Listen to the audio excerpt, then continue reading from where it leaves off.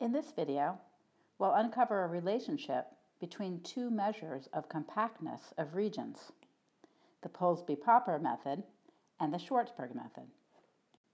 Recall that the Polsby-Popper method is calculated by taking the area of the region and dividing that by the area of the circle with the same perimeter as the region. The Schwarzberg method, on the other hand, is calculated by focusing on perimeters. It takes the perimeter of a circle with the same area as the region and divides that by the perimeter of the region. Recall that by writing the ratio in this order, with the perimeter of the circle on the top and the perimeter of the region on the bottom, we can ensure that we get a number between 0 and 1. Because a circle is the shape with the smallest perimeter for its area, so the perimeter of a circle with the same area as the region will always be less than or equal to the perimeter of the region. Likewise, by calculating Polsby-Popper as the area of the region divided by the area of the circle, we always get a number between 0 and 1 for Polsby-Popper also, because the circle is the shape with the largest area for its perimeter, and so the denominator here will be bigger than or equal to the numerator. In order to relate the Polsby-Popper score to the Schwarzberg score for a region, let's first rewrite the Polsby-Popper score in terms of two quantities: A sub d, the area of the region or district, and P sub d, the perimeter of the region or district. First, I'll rewrite the definition of Polsby-Popper.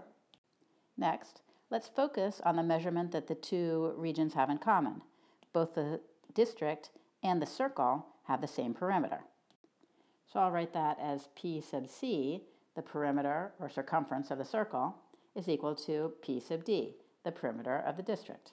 Next, since we're going to need to calculate the area of a circle with the same perimeter as the district, let's first find the radius of that circle. Since we already have an expression for the perimeter of the circle, let's write the formula for perimeter or circumference of the circle. 2 pi r equals perimeter of the circle, which is the same thing as the perimeter of the district, and then solve for r. Next, let's use that radius to find the area of the circle. Our formula for area is that the area of a circle is pi r squared, so that's pi times P sub d over 2 pi squared. I'm going to simplify that a little bit by distributing the square. In other words, pi times P sub d squared over 4 pi squared. I can cancel 1 pi from the numerator with 1 pi from the denominator to get the expression for the area of the circle as P sub d squared over 4 pi.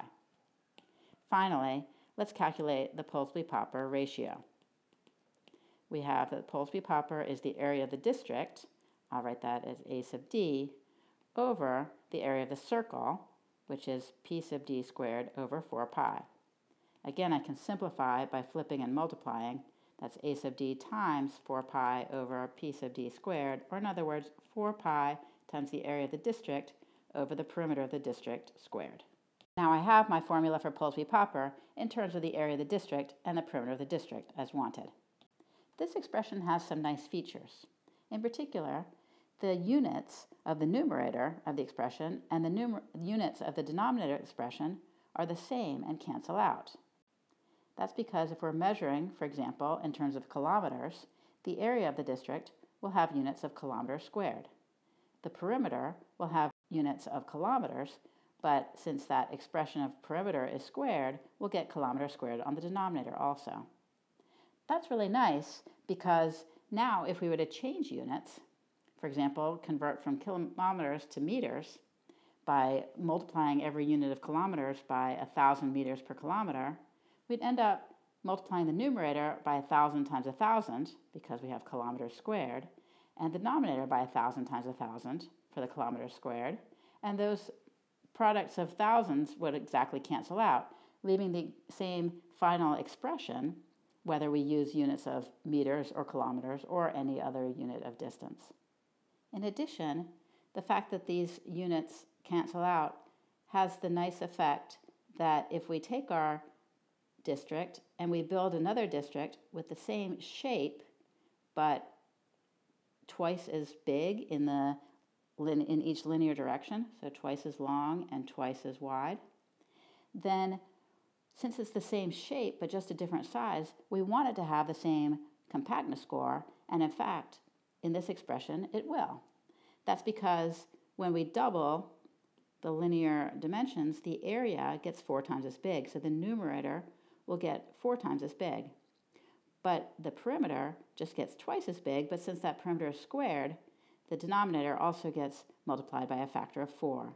And the factors of 4 on the top and the bottom will cancel out, giving the exact same compactness score, whether we do our original shape or a shape with the same shape but a different size. Now that we've computed a nice formula for Polsby-Popper and observed that it has some nice properties, let's do the same thing for Schwartzberg. So first, I'll recall the definition of Schwartzberg. It's the perimeter of a circle with the same area as the district divided by the perimeter of the district. In this case, the common measurement is area. Both the circle and the district have the exact same area. Once again, let's find the radius of the circle that we're trying to compute the perimeter of this time. Since we know the area of the circle, it's the same as the area of the district, let's use the formula for the area of a circle. The area of a circle is pi r squared, but that's the same thing as the area of the district. And so we can solve for r. R squared is the area of the district over pi, and so r is the square root of the area of the district over pi. Now that we have an expression for the radius of the circle, let's find the perimeter using the formula for the perimeter or circumference of a circle, which is 2 pi r, or in this case, 2 times pi times the square root of a sub d over pi. Now we're ready to write down an expression for the Schwartzberg ratio. That's going to be the perimeter of the circle with the same area, so 2 pi square root of a sub d over pi, divided by the perimeter of the district, which we're writing as p sub d. Let's simplify this expression, this time by moving things under the square root sign. I can rewrite 2 pi as the square root of 2 pi quantity squared, multiply that by the square root of a sub d over pi, and I can rewrite p sub d as the square root of p sub d squared. Now, the product and quotient of square roots is the same thing as taking the square root of a product and quotient. I can rewrite this as the square root of 4 pi squared a sub d over pi, all divided by p sub d squared, or by canceling pi's, I get the square root of 4 pi a sub d over p sub d squared. Now, this expression should look familiar because it's exactly the square root of the expression we got for the Polsby-Popper ratio. That means the region's Schwartzberg score is the square root of its Polsby-Popper score. And so if I have a bunch of regions, even though their Schwartzberg compactness scores will be different from their Polsby-Popper compactness scores, the ordering of the scores will still be the same. If one region has a score, a Polsby-Popper score, that's less than another region's score, when I compute the Schwartzberg scores, it's just the same as the square roots. Those numbers will also be in the same order. In addition, the formula for the Schwartzberg score has the same nice feature that the units cancel as Polsby-Popper did. Schwartzberg, thinking about perimeter, would have units of kilometers over kilometers. If I converted to units of meters, it would be units of meters over meters, and the multiplication by 1,000 used to do the conversion would cancel. And just like with Polsby-Popper, Schwartzberg doesn't change if the size of the region changes, only if its shape changes.